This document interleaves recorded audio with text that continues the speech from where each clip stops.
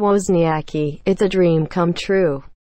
For all the things that can be said about Caroline Wozniacki following her Australian Open triumph, it is one thing that can no longer be said that seemed to give her a special satisfaction.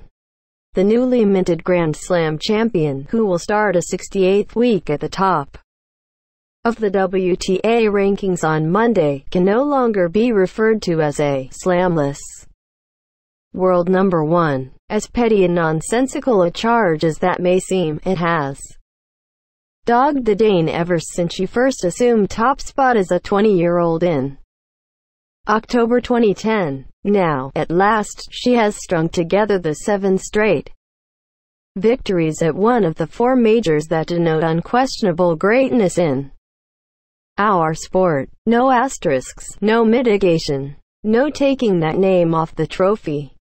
More, Caro's sweet return to number 1. Honestly, I think that's one of the most positive things about all of this, admitted the 27-year-old, whose wide smile showed no signs of abating some 2 hours after the tears of joy streamed down her face after Simona Halep's final backhand found the net. I'm never going to get that question again. Now I'm just waiting for the question, when are you going to win the second one? I think being a new Grand Slam champion and world number 1 sounds pretty good. I'm very excited for that. It's a dream come true. She was asked if her 7-6-2, 3-6-6-4 victory over top seed Halep was any sweeter, having experienced the bitter lows of 2 US Open final defeats in the past, or how it felt to have risen from number 74 in the world on her arrival at the 2017 US Open to these new heights, even how it compared to her experience at the New York Marathon. Each time she spoke with the certainty of someone who had never lost faith that this day would come, even if at times that faith had wavered. I think you always, at certain points, especially when you start having injuries and stuff, you start maybe doubting if you're ever going to be 100% healthy for longer periods of time, said Wozniacki, regularly glimpsing up at the Daphne Akhurst Memorial Cup that had not left her side since Billie Jean King presented it to her on Rod Laver Arena. Then you start losing to some players who you're not really thinking you should lose to. It's frustrating, but in practice, I was hitting it very well. I'm hoping eventually it's going to turn around. I made the semifinals of the 2017 US Open. Since then I've been playing really consistent and really well.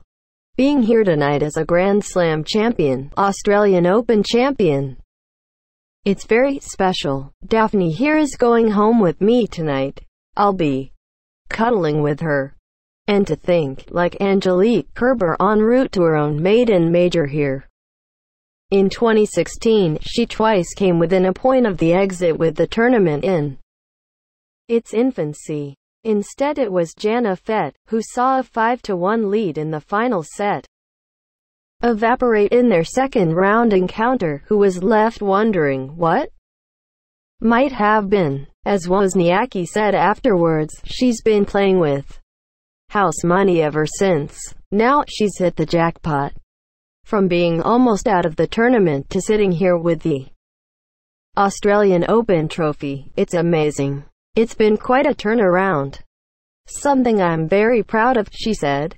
At the same time, I think it really was a great momentum shift for me going further into the tournament. After that, more analyst how Wozniacki's backhand ruled the night. Wozniacki reiterated the mixed emotions she felt for the defeated Halep. She expressed in the trophy ceremony. Like her, the women's top seed entered the match with 2 Grand Slam final defeats to her name. I obviously feel very sad for her, but at the same time, you know, I'm very happy for myself. I can only imagine. I didn't want to think too much about how it would feel to win before the match, because that's like in case I don't. It's going to hurt even more. I was kind of trying to think of both scenarios and just really go in calm and just try and focus on this as a normal match, as anyone else. There can be only one winner, after all. On Saturday night it was Caroline Wozniacki, older, wiser, and more aggressive than in days gone by, still battling nerves, this time beating them. Her career was already the envy of all but a small band of players who will ever play this game, the legacy enhanced, not shaped by her Australian Open triumph. At the end of the day, I think a lot of people would like to be in my position, she said. Nobody knows how much work, dedication you put into it. All I could tell myself was, you know what, you've given it everything. You have. If it's going to happen, it's going to happen. If not, then at least you know you've given it everything you've got and you can be proud of any achievement. Obviously adding a Grand Slam to my CV is what caps it off and really, I think, shows my career as a whole. It's very special. Very few people can say they've been through all of this. It's all about just enjoying the moment. It doesn't come around very often.